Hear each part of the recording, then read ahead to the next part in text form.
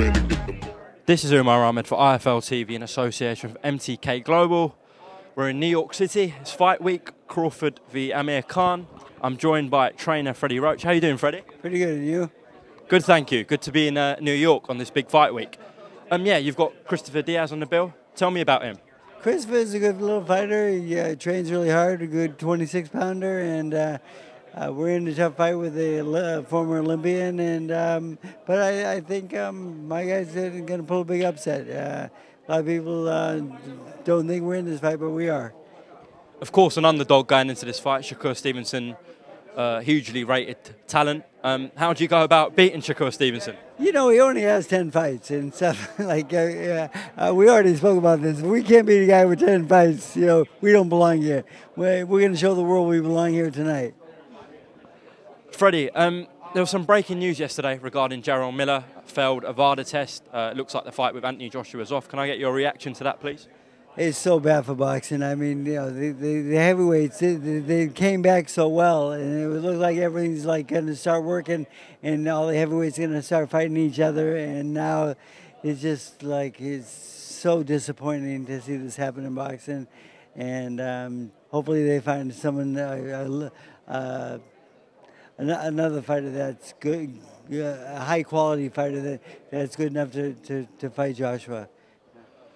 What do you think the punishment for people who get caught taking illegal substances should be?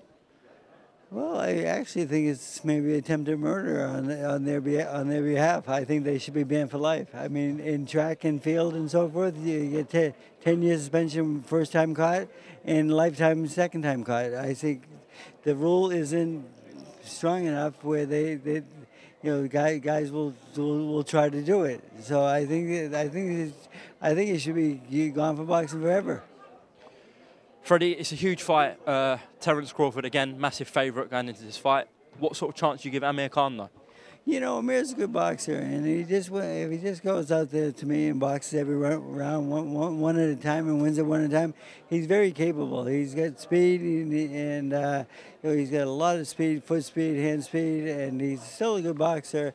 And I think he has a good shot. But you know, I do pick Crawford as maybe the best fighter in the world today, and he's a very complete fighter. And Amir just, to me, just has to go out there, win one round at a time, and just keep winning those rounds. Don't get in a slug and fair or a swing contest with this guy, because the guy can punch. And you know, Amir doesn't have a great chin, and I think he needs to learn how to protect that chin. And doesn't seem like he has yet, but he's just too game sometimes, and he wants to go for it. But hopefully he settles down in this fight and boxes one round at a time, and he'll do well. If it doesn't go Khan's way, do you think that could be his last fight? It could be. I mean, he's getting close, and it could be his last fight, yes.